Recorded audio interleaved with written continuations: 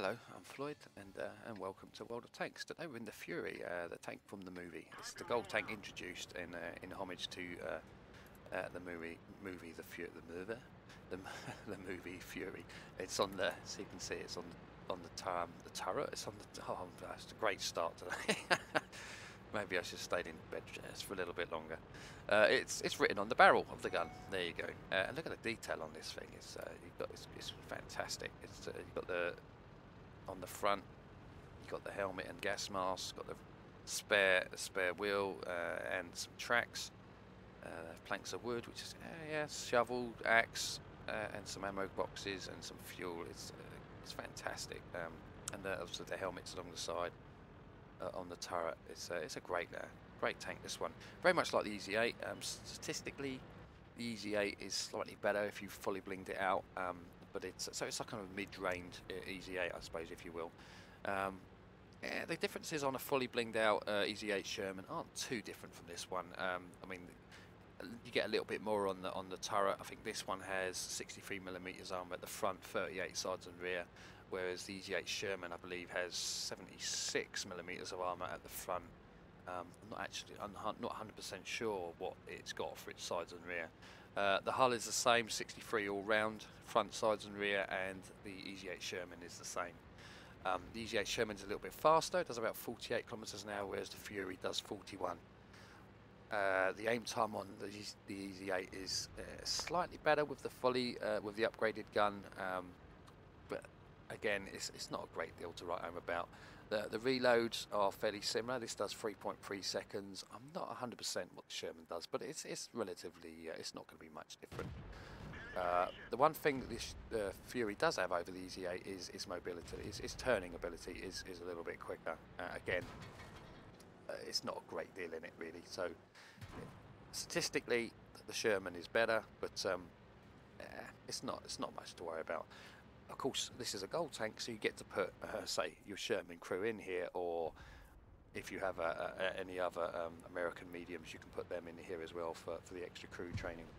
I think I have my T-54E1 crew, which is the Tier 9 multi-shooter, and because it's a multi-shooter, they've got brothers in arms, so yeah, that brings the reload down to about 3.3 seconds. Other than that, it's only 5%, and because it's such a low reload anyway, it doesn't really take much away, so you're looking at maybe 3.5 or something like that. There's not a lot in it, still pretty quick, and that's without a rammer.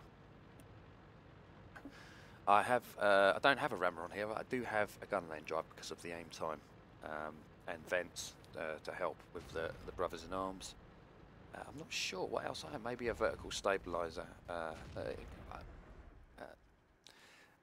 don't know. Is the view range on this is only 370, so I mean optics wouldn't be a bad choice either if you were hoping to do a little bit more spotting, like pretty much what we're having to do in this game, because well, the south is rather light and folding.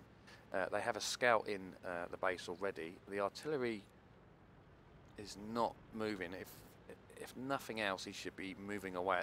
If not before, now that the scout's dead, he should be moving away, and he's not. And same goes for the French Tier 5. He's stuck right in the middle, just behind the cap.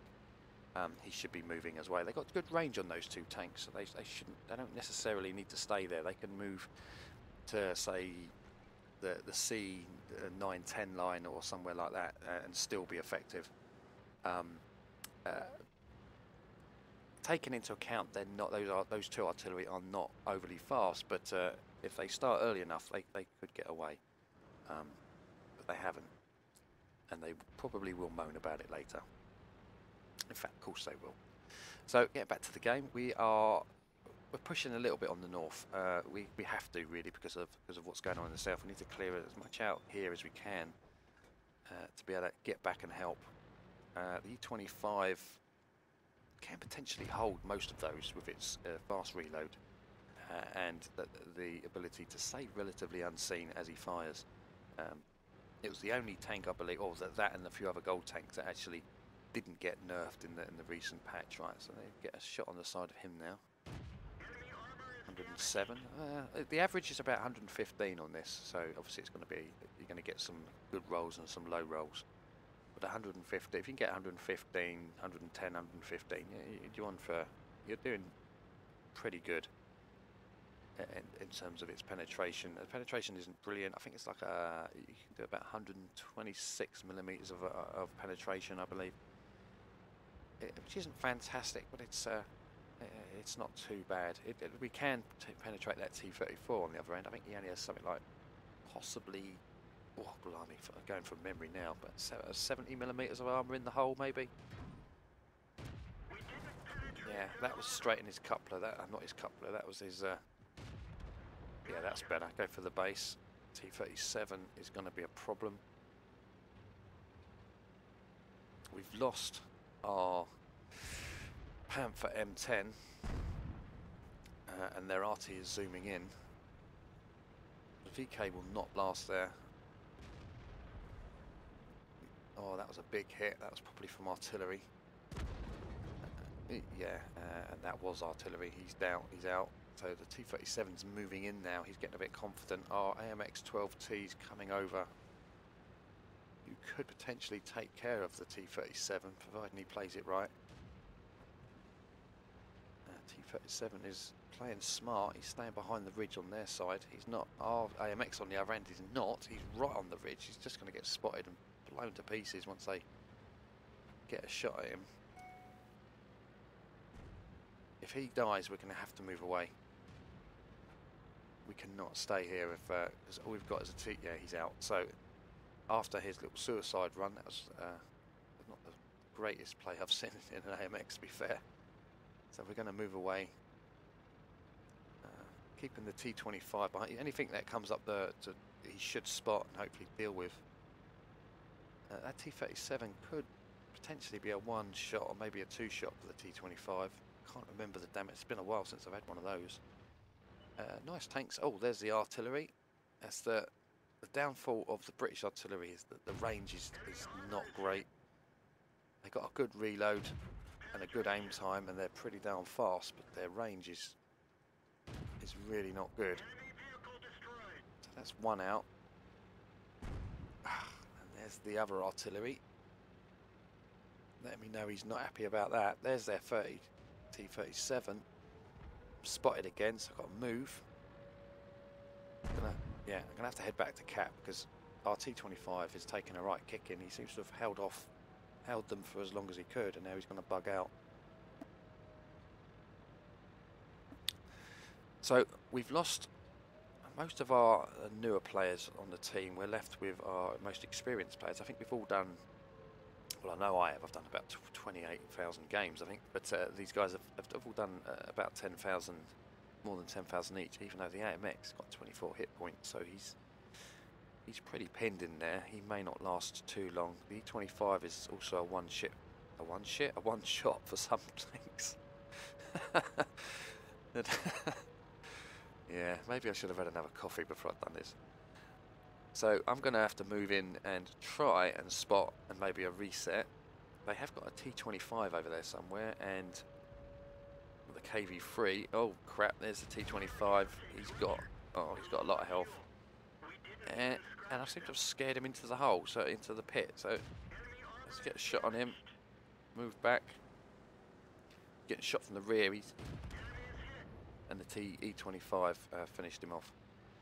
Fantastic. So you don't get it that often, but I found in this game, especially towards the end, it was the unspoken team play between the last three vehicles.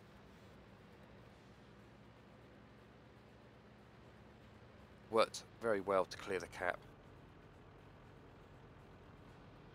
And the E-25 relocating, they're fairly newer play. That would have probably caught them off guard. I'm going to continue on the right hand side.